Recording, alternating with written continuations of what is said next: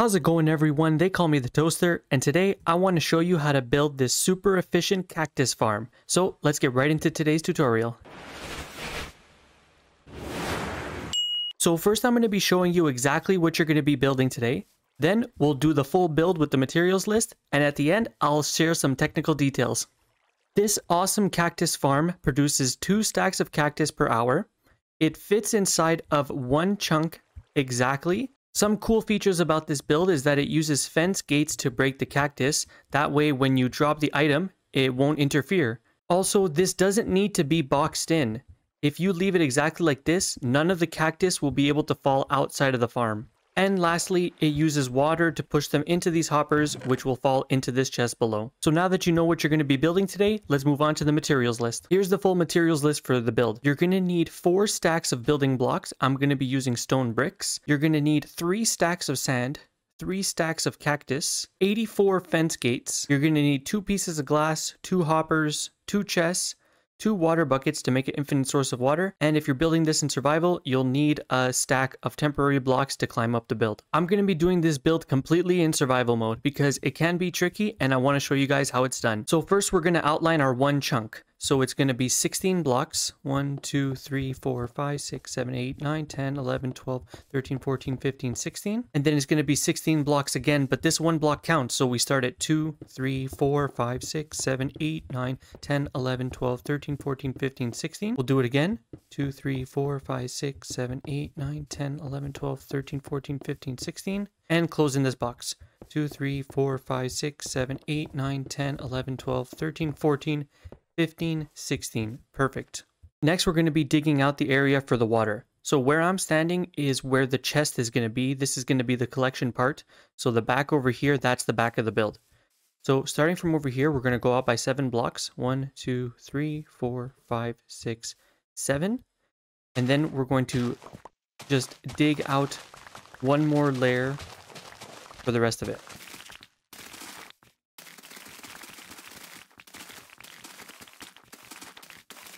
So you should have 2 platforms. There's this one here where the water is going to flow downwards, and then this lower pit, and this is where the front of the build is going to be. So now we're going to place down the water. Place down 1 in the corner, skip a block, and then put down another water source there. And that way, if you go back to the second block in between, it's going to be an infinite water source. So you just keep going like this. You always just skip one and put another one there. You'll know you've done it right if the water flows off and goes into the second platform as well.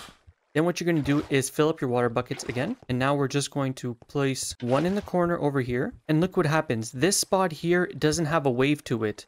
So if we just left it like this, and I put an items fell into this 1 spot here, they would just be stuck over here. What you have to do is place another water bucket at the second block from the wall. This is going to get rid of any blank spots and make sure that it gets funneled to the center. Now do the same thing for the other side. Go collect some more water and place 1 in the corner here and a second one right next to it. So now you'll see that the water, it funnels into these 2 blocks over here. So this is the center of the build. So this is where we're going to place down our hopper and chest. So we're going to break this out.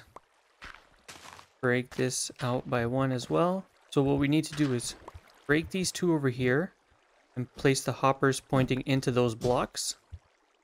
And then we're going to break these 2 pieces of dirt and place down the chest just like this. And now you should test it just to make sure. So if you put an item in the first hopper and you put an item in the second hopper, they should lead into the chest. So now what I'm going to do is I'm going to place glass on top of the chest, and I'm going to close up this wall as well. And then I'm just going to dig out this area just so I have access to the chest. Just like that. So that's it for the water collection chamber. Now let's move on to the first platform. Before we start building our first platform, we have to take very important measurements. So from each of the corners, you're going to have to place 3 blocks diagonally like this. We're going to do that for all 4 of the corners, and it's going to make things a lot easier in the next step. So even here, we're just going to place down 3. And I'm going to break these ones because these aren't part of it. And also over here. So when that's done, it should look like this. You see we have 3 blocks going diagonally from each of the corners. So now starting from one of the corners, what we're going to do is after the 3 blocks diagonally, we're going to build 2 blocks up. And this is where it's going to start. So what we have to do here is just build a platform that goes in between all of those diagonal blocks. You see here, we made it to the next diagonal block, so we're going to turn. Here I went out a bit too far, and then we're going to close this off. And now just fill in this platform completely.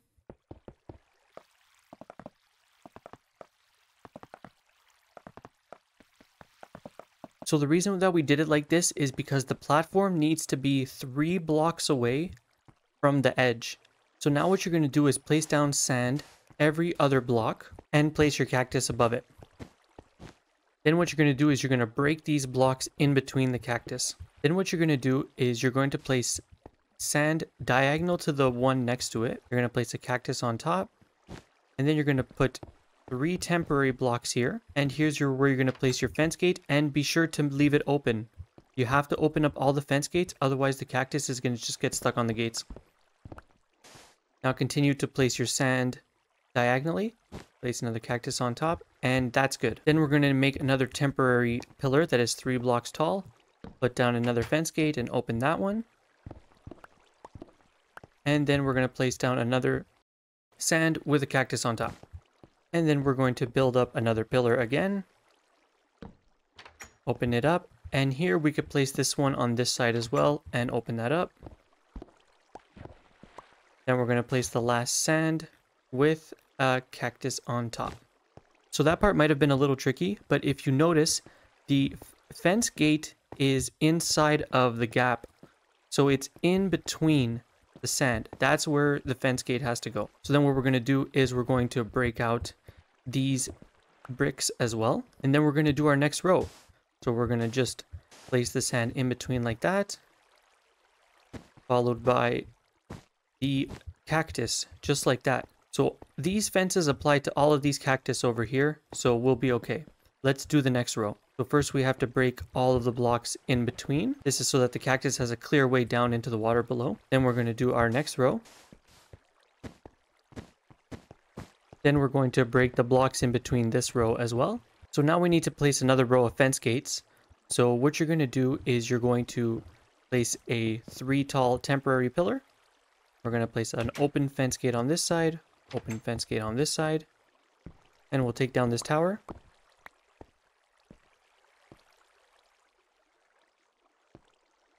And we'll build it over here.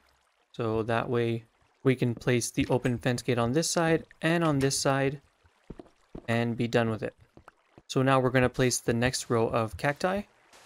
We're going to place down the sand along with the cactus. Then we're going to break the blocks in between them. And we can do our next row. After you place the sand, you can place down the cactus.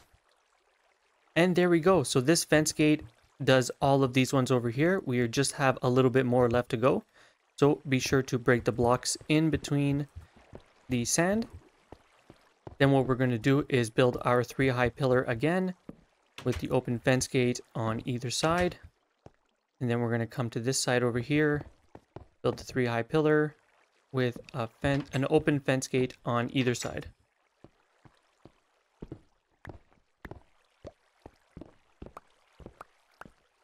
Now we can put down more sand with cactus on top. And we got to break the blocks in between. We're so close to finishing the first platform, we just have to do this last little strip. So what I'm going to do here is I'm going to break the block. I'm going to place the sand and then the cactus, and I'm just going to go one at a time like that. Break the block, place the sand and the cactus, break the block, and then I guess here for this last one, I can't really be standing on it, so I'll move out over here, place the sand, and place the cactus. And give yourselves a big pat on the back. We have just finished the first layer of the platform, so I'm going to show you how to start the second layer. All you have to do is just to get on top of the fence gate. So if I build up one block, it's going to be the same level as the sand. This next block is going to be the same level as the cactus. And then this next block is the fence gates. So now I can start my platform right here on top of that one. Then just go ahead and outline your platform and then start the second build.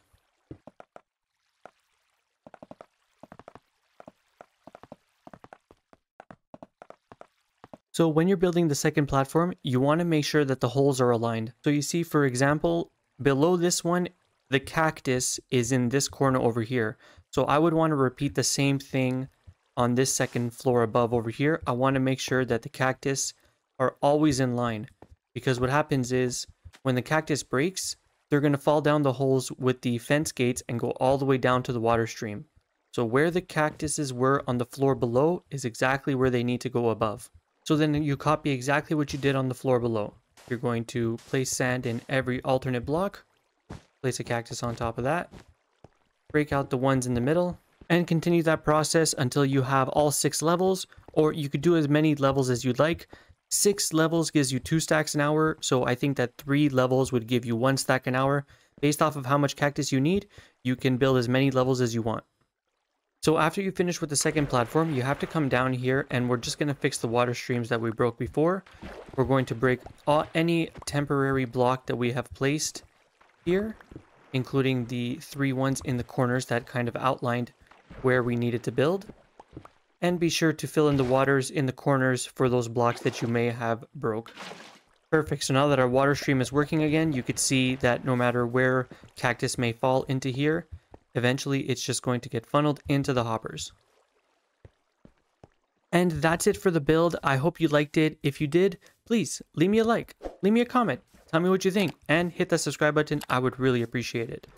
Alright, so now what I wanted to do was just to explain some technical details about why this farm is so efficient and some cool mechanics that I took advantage of. So the way that a cactus farm works is that cactus can only be placed on sand, either red sand or regular sand. I could put a cactus here and a cactus here, but you can't put it on grass or any other type of block. Another thing about cactus is that it can't be touching another block. So if you see I can't put this cactus next to here. And if I was to build this sand up by 1, it would break the cactus. So they can't be touching a block on any of their 4 sides, but they can be touching blocks on the diagonal. That won't break it. You see here I have 4 diagonal sands touching this cactus and it won't break, but if I place one on the side, it will break. So if we have our cactus on our sand, and what we do is we build our 3 high pillar with a fence gate, you'll see that if the cactus grows, it's just going to break right away. But what happens is that we're going to have a whole row of fences. It's going to be all the way up to 6 levels. And if one of the cactus falls on the fence gate, it's just going to get stuck in the trap. You see that when the fence gate is closed, let me try to line up this shot right over here. Oh yeah, there we go. So when the fence gate is closed, the items just get stuck on top of it. But if a fence gate is open, it doesn't have a hitbox and the items pass right through straight to the floor. That's why it's very important that you open up the fence gates. I also really didn't like the idea of wasting a whole bunch of blocks just to enclose this whole area. It would take so many blocks just to fill this all in. So what I wanted to do was to see how far away does the cactus fly from its original source. So I built this test to see how far they would fly away. There's a lot of command blocks, but it's a simple test. If a cactus lands on one of these wooden pressure plates, it's going to turn it green. So that way I'll know where the cactus is landing. So let's start the test right now. So I let this thing run for a while and let's check it out. So it looks like from either side, it goes out 1, 2, 3 on this one. 1, 2, 3 on this one. 1, 2, 3. So it looks like 3 blocks is the furthest that the cactus could fly away from this build. So I'm going to incorporate that into the water stream. And knowing that the cactus can't fly more than 3 blocks out means that we won't have to box in this whole area. This is fully efficient. It's going to capture all the cactus that falls. And that's it for the video. I hope you like it. I hope you get a ton of cactus for your world because it is a super useful item. But that's it for today. I hope you have an awesome day. Toaster out.